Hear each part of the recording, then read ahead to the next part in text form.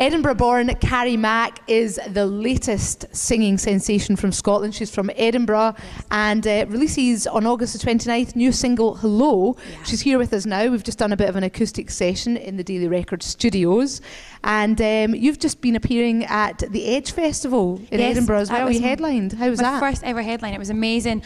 The crowd were fantastic, and it was just really good feeling to headline because I've supported quite a lot of people before, so it was brilliant. Was it nerve-wracking? I felt sick before I went on, but I always feel sick. But good nerves. But yeah, it was awesome. You don't actually, act it out, do you? No. Okay. No.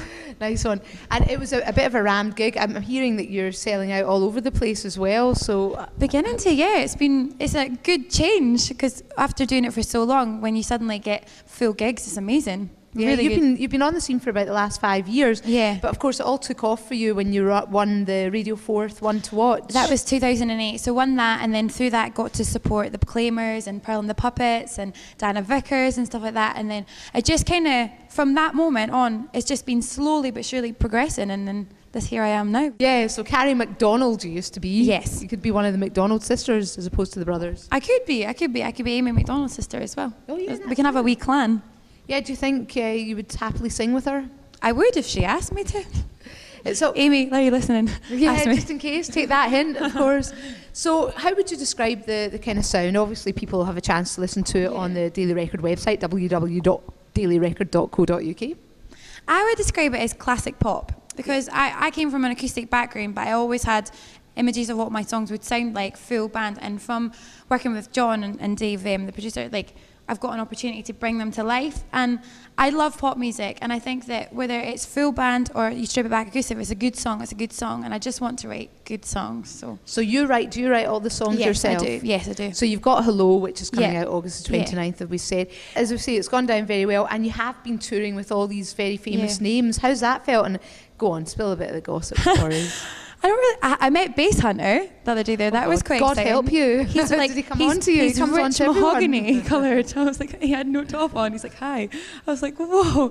Yeah, no, he didn't try and come on to me, but he gave me a kiss, and that was nice. Just on the cheek. That classifies coming on to you, does it not? Probably. I'm just too blind. I'm like, oh, hi, nice to meet you.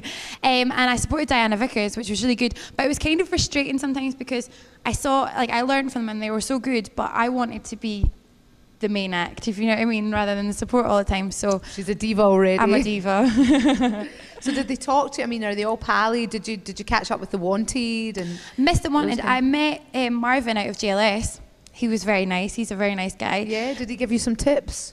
He didn't actually, but he was I just said that I just started out, and he was like, good luck with everything. So yeah, he kind of did. He just wished me the best. Yeah. But Pearl and the Puppets, she's so lovely. Katie Sutherland, lovely girl. She is so lovely. Like, when I supported her, she chatted away to me for ages, and she's been keeping in touch. So have you been out partying with her yet? Because she's quite a girl. Is she? Yeah. No, I've not, but I will be. Can you party with the best of them? Or I can. I'm not going to lie. I'm not very hardcore at all. I'm probably the one that's going to be sleeping in the corner after 2 drinks. No, you can't say that. It's got to be all rock and roll here. Yeah, a bottle of vodka every morning. So do you think that who in Scotland would you look up to? Whose career path would you like to follow? Well, I mean, if you look at the big stars, like Kate Tunstall and Amy MacDonald, I would say my music's a bit more pop than they are, but if I can do an inch as good as them, I'll be a happy gal. Really will be. And it's quite cool because Kate Tunstall's played in all the venues I've played, and played the Bean Scene tour, and done Acoustic Edinburgh and all the rest of it. So if I can do remotely as good as them, I'll be chuffed. And you've got what, a schools tour coming up? What else have you got coming up? I've got a Bean Scene tour that I'm doing as well, which is starting from the 26th of August, I think.